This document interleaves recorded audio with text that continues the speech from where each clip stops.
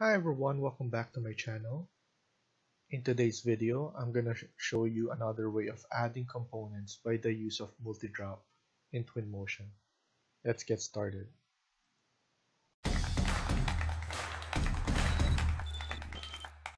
I have my scene open here and I want to show you another way of adding components in your model. Most of the time, you drag and drop components like this.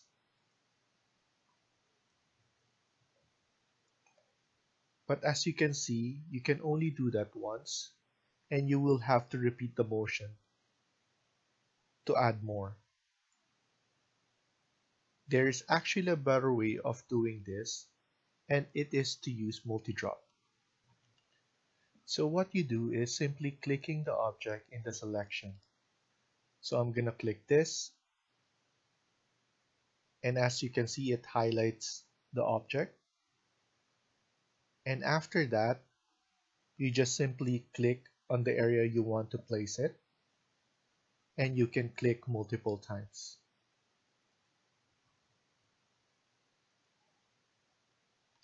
If you want to disable the command, just click Escape on your keyboard. You can also select multiple objects by holding the control button on your keyboard.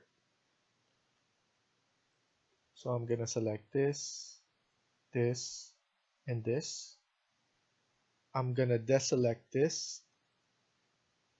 So as you can see, the highlight angle disappeared. I'm going to scroll down. I'm going to add a different one. So I'm going to select this. So after that, you can just click on the scene and it will randomly select different kinds from the selection you selected here.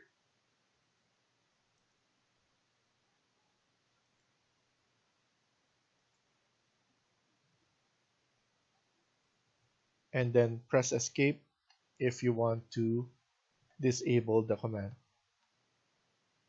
Thank you for watching and I hope you liked the video. Please hit like and subscribe. Feel free to comment down below.